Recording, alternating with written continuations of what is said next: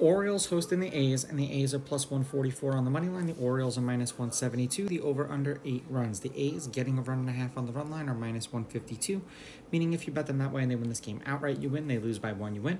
And the Orioles laying a run and a half on the run line are plus 126, meaning if you bet them that way, they have to win by 2 or more. They played today, and the A's won 3-2 in extra innings. And what's ironic is you still could have gotten the A's on positive money in the 10th inning when they won, or the 9th inning, the 10th inning when they won the game.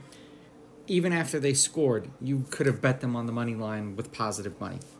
Sears pitched twice against the Orioles last year. 4 innings, 7 runs, 7 earned. They lost 12-1. He struck out 4. 5 innings, 3 runs, 3 earned. They lost 5-1. He struck out 4. Irvin did not pitch against the A's last year. The weather is supposed to be 58 degrees, 11-mile-an-hour winds blowing out, and a 29% chance of rain. Head-to-head, the Orioles are 8-2. The road team's on a 4-game winning streak. The road team is 6-4. The favorite is 7-3 on the money line, and the favorite winning by multiple runs, laying a run and a half, is 6-4. There have been 2 one-run games in their last 10.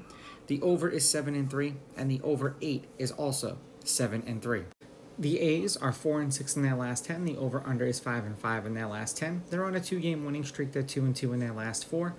The under has hit in their last 2, 7 runs, 10 runs, 4 runs, 5 runs, 3 runs and a loss, 3 runs and a loss, 3 runs and a win, 3 runs and a win. For the Orioles, they are 7-3 in their last 10. The over is 6-4 in their last 10, and they also are 2-2 in their last 4. 6 runs, 11 runs, 11 runs, and then 5 runs. 4 runs and a win, 4 runs and a loss, 6 runs and a win, 2 runs in a loss.